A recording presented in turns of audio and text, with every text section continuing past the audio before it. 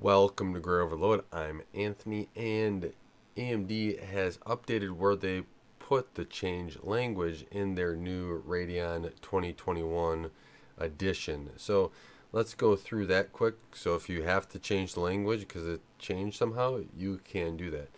First off, open up the Radeon software setting or software, and then you'll go into your settings.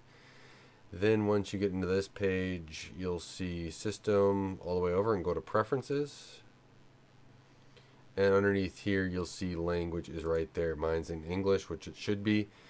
And this is where you change it. There's been some people commenting on my other one for 2020 that it moved, so this is where it moved to.